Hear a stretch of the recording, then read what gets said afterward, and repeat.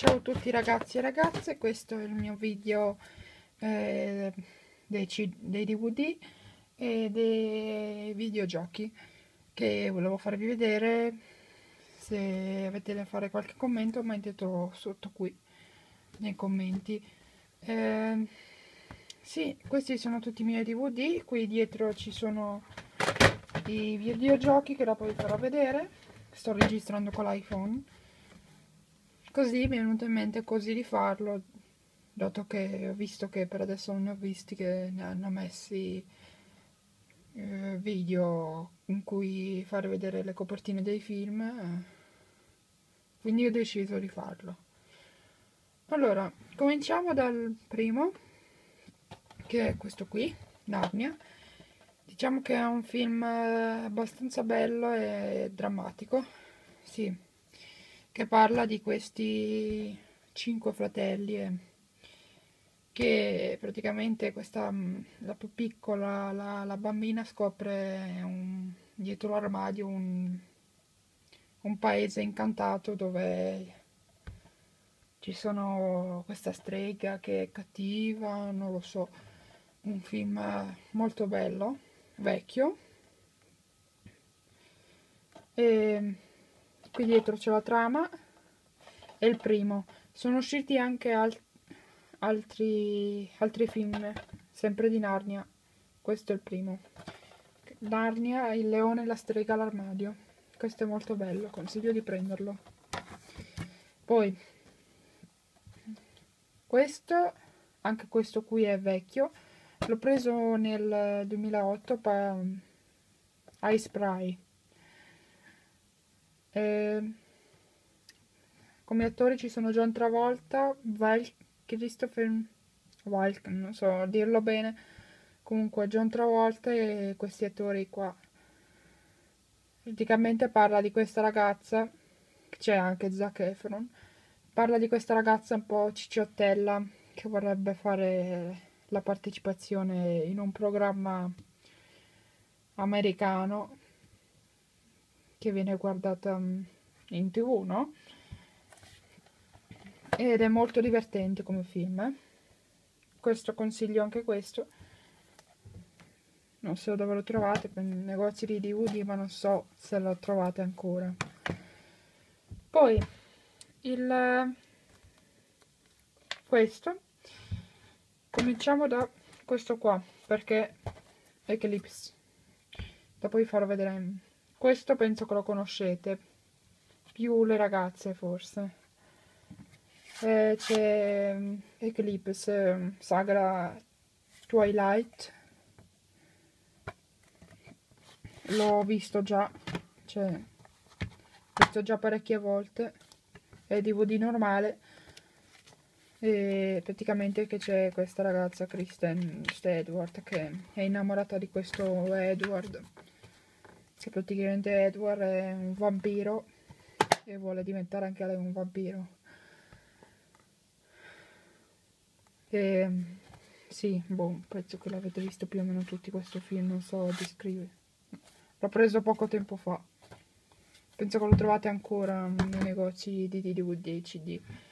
Poi questo sempre di Twilight, sarebbe la parte 2, Breaking Down parte 2. La parte 1 non ce l'ho, non ce l'ho neanche i primi. Non c'è neanche il primo, e neanche New Moon ho. E questo è anche molto bello, che come posso spiegarmi, è anche un po' drammatico, che Bella, Taylor, non mi ricordo come si chiama lui nel film, Robert, io lo dico che come si chiamano in realtà, Kristen, Taylor e Robert, questo non so come si chiama. Che parla che questa bambina è immortale, non lo so, praticamente. Cosa? È immortale, qua ci sono dei cattivi che vogliono ucciderla, non mi ricordo bene. E comunque loro qui combattono, ecco. Poi Non ve li divido per film horror romantici, no, perché sono un po' tutto un miscuglio, diciamo. Comunque, questo, adesso questo ve lo voglio far vedere. La madre. Se è uscito o nel 2012 o nel 2013, non mi ricordo. Jessica Chastain. Scusate se non lo dico bene. Amauro e pauroso. Parla di queste due bambine che praticamente diciamo che il papà ha ucciso la loro mamma e il papà diciamo che porta queste bambine in un bosco dove c'è una casa nascosta e praticamente questo padre voleva uccidere la prima figlia, la più grande. E non ha fatto tempo a ucciderla perché praticamente c'era questa donna che voleva essere la mamma di queste due bambine e diciamo che per 5 anni queste bambine sono rimaste chiuse nella casa nel bosco. Niente, sì, e che dopo questa madre diciamo che le perseguitava. Dopo queste bambine vengono prese dal fratello del papà, vanno a vivere a casa loro, praticamente c'è questa mamma oscura, che non lo so, presenza che le perseguita e vuole essere la loro mamma, diciamo, un po' un film pauroso che si è pure sporcato.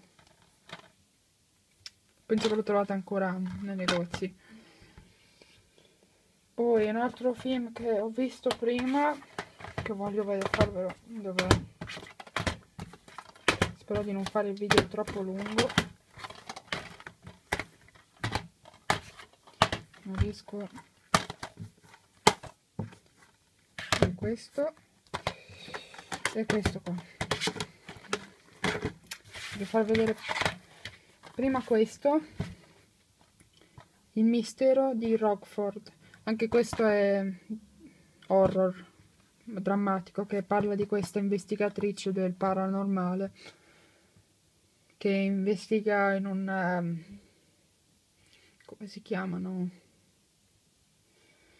Non mi vengono in mente. Orfanotrofio, che praticamente c'era questo fantasma di un certo bambino che gira ancora nell'orfanotrofio. E quindi questa qui investiga su questo fatto, come è morta, non so. Comunque è molto bello, molto vero. Tratto, penso, da una storia vera. Ambientato nel 1921.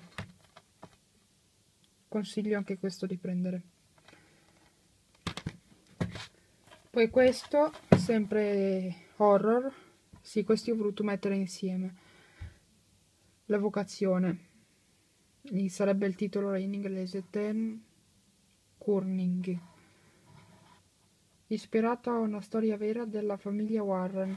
Sì, questa è una famiglia che è vissuta tanto tempo fa, che praticamente c'era un mistero, suicidi, non suicidi, il bambino che... un film abbastanza pesante, però bello, che praticamente c'è gli attori che sono... Eh, sì, che parla anche di questa bambola che è posseduta da un demonio. È molto bello, ma tocca di brutto. Ci sono alcune scene che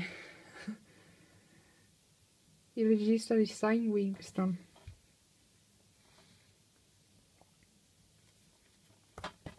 Mi è piaciuto, è l'ultimo film che ho preso ieri. Mi piace tantissimo questo film.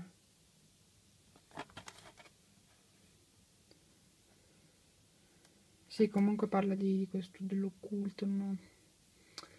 Roba paranormale.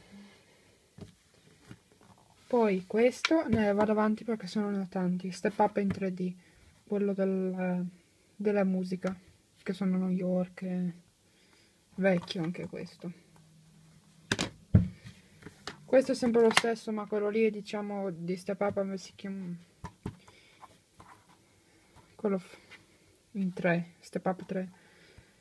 Diciamo che questo qui è quello copiato, invece questo è questo, come ho fatto vedere, è originale. Poi questo, anche questo è drammatico, Sucker Punch, è uscito nelle sale nel 2010, non mi ricordo in che mese, verso aprile-maggio. Molto bello anche questo come film, è ambientato negli anni 50, che parla di questa ragazza che con la sorella rimane orfana perché la madre, non so, è morta, e praticamente è chiusa in questo orfanotrofio anche lei con sua sorella più piccola, che poi alla fine questa qui mi sembra che uccide la sorella per sbaglio perché voleva uccidere il patrigno, e quindi la rinchiudono in questo eh, come si chiama? Non mi viene in mente. Comunque la rinchiudono in un posto che per i malati un po' con problemi, ragazze con problemi, dove li fanno fare, diciamo, cose strane. Questo è abbastanza recente, L'alba del pianeta delle scimmie. Parla di questa scimmia che... Questo è molto più bello di Avatar, è molto più, diciamo, più... Anche Avatar è bello, ma io vedo questo film che è molto più vero. Perché?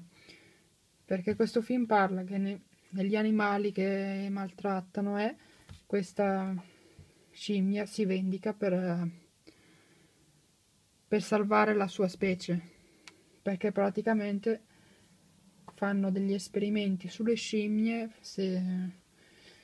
per questa medicina da dare agli umani, non ho capito. Comunque molto bello come film, molto, molto più bello di Avatar, diciamo, è molto più vero. Sì, vi ho spiegato bene. Che è ambientato a New York. Ci vi faccio vedere la copertina più da vicino. Poi questo Scary Movie 4, questo è vecchio, è horror, ma nello stesso tempo è divertente, diciamo, fa molto ridere, me l'ha dato mio fratello. Fantasma e tutte le cose, i personaggi di questo film, che è ambientato anche questo a New York. Poi dopo farò questi, sono in Blu-ray, ve li farò vedere dopo. Questo non so quanti anni ha sto film, non penso che ne ha tanti. In Time, io dico che non so come si dice bene. Praticamente sono delle persone che hanno l'orologio qua nel braccio e che contano le ore, i giorni, gli anni che hanno. E non ho capito bene poi il senso di questo film. C'è Amanda Seyfried e... come si chiama? Justin Timberlake. Mi piace molto questa attrice e anche lui. Ecco, non costa tanto. Tutto così. Poi questo, Eva. Anche questo è uscito da poco. Cioè da poco. Saranno 2 anni. 1 anno, non mi ricordo. Praticamente parla di questa bambina robot che alla fine scopre di essere un robot perché i genitori lavorano per la facoltà di robotica, costruiscono robot e Diciamo che è anche abbastanza drammatico anche questo, ma bello. Quindi questo lo lascio qui. Questo qua non guardate come è fatto, perché questo qua l'ho preso in cartoleria, in un'edicola. Hannah parla di questa ragazzina di 15 anni che è addestrata già da piccola per fare uccidere. Giovane, dolce, innocente e letale. Questo è anche, diciamo, un po' abbastanza, non fa paura però. Poi questo non è un film, eccetera. Questo Ugo Cabret, ambientato in Inghilterra, non so se Londra. Sì, Londra, giusto. 5 vincitori di premi Oscar. Ha vinto 5 trofei Oscar. E il regista è Martin Scorsese, un regista molto famoso, che parla di questo ragazzino che lavora per gli orologi. Anche questo è molto bello come film. Fatto così. Poi questi, andiamo avanti, se no ci stiamo 100 anni. Questo è una Montana The Movie, ma è questo è copiato. E questo è School Music, ma non riguardo neanche più questi, quindi sono tutti copiati, non sono originali, si vede. È inutile che sto a chiedere, a dire. School Musical vecchio 3, Hannah Montana, lo conoscete. Poi passiamo a quelli in Blu-ray. In Blu-ray diciamo due. Cominciamo da questi due che sono tutti e due gli stessi film, ma perché questo uno non si vedeva bene ho preso questo. E allora li ho tenuti tutti e due alla fine. Questo è DVD normale e questo è quello Blu-ray. Fatto così, la copertina così. Questo è lo stesso film, Biancaneve e Cacciatore con Kristen Stewart. Questo attore, questi due attori. Questa è la strega cattiva, questo è il cacciatore che parla di Biancaneve, sì, la storia di Biancaneve, penso che la conoscete. Di questo che diciamo che Biancaneve deve scappare dalla regina, deve combattere, diciamo, per non farsi prendere il cuore, perché sennò lei, la regina, resta giovane per sempre. E poi questo, Cappuccetto Rosso Sangue, sempre con Amanda Seyfried, Blu-ray. Anche questo è recente come film.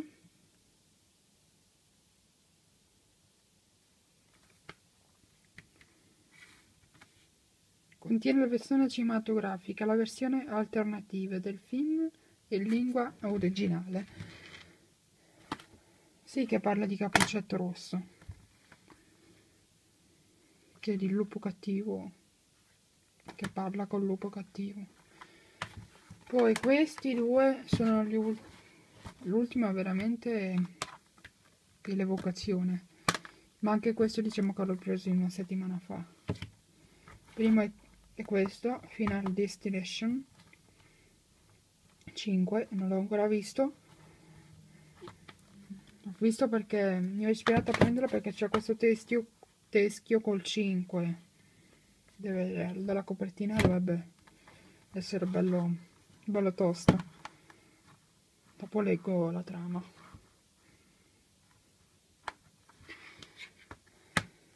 Non sto qua a spiegarlo perché non l'ho visto. Questo sì, Inception con Leonardo DiCaprio. L'ho visto non tutto, un pezzo. Questo. che io ho quel lettore Blu-ray che legge sia il Blu-ray sia i DVD normali 3D, solo questo è 3D, televisore no.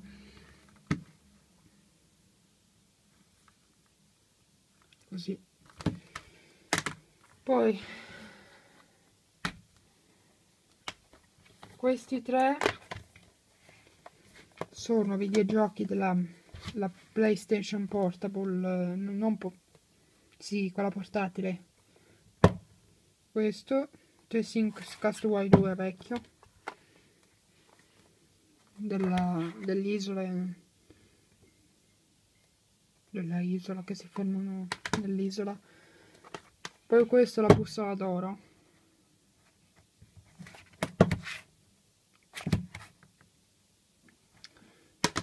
E poi questo che l'ho appena preso quando ho preso la PSP nuova, che poi non è che mi è servita tanto. Così, siccome l'altra non va più, un gioco di macchine. Poi questo è un gioco del PC, The Sims 3, questo mi piace tanto.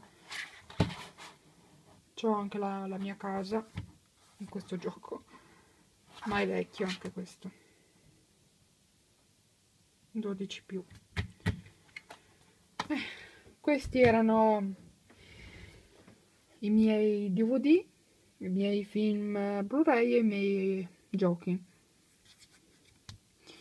Il video è finito qua, vi auguro buon anno, ciao!